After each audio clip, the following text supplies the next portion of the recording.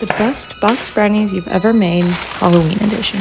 Start by sifting your box mix because you never know what kind of lumps will be inside these things. As you can see, I took some absolute rocks out of mine.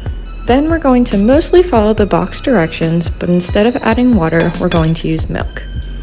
And add your recommended amount of eggs, or get spooky like me and add the eggshells that you have to dig out.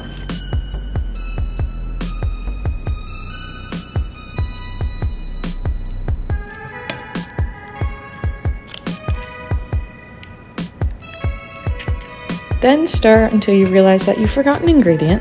Yep, that's about right. And instead of using the recommended amount of oil, swap it for butter. Mix your batter until it comes together.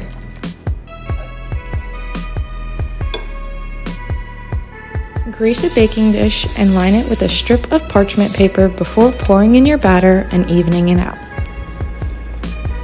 Bake your brownies in the oven according to the package. The next secret to pulling those brownies perfectly out of the pan is to let them cool for at least 30 minutes.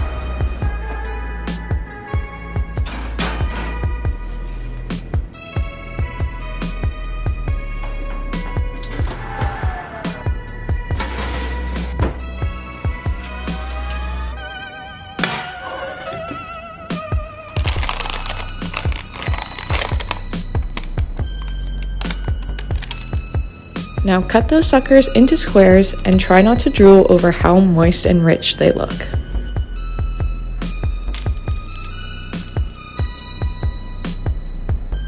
And here comes the fun part.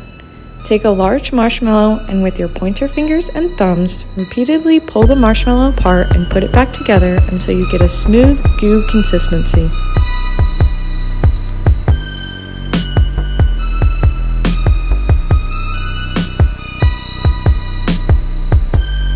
Something like this.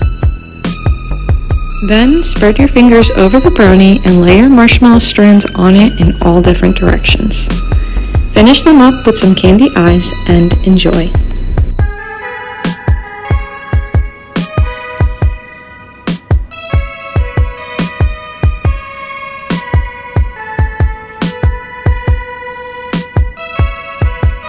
Thanks for watching. The full recipe and tips will be linked in the description box, and I will see you guys next week.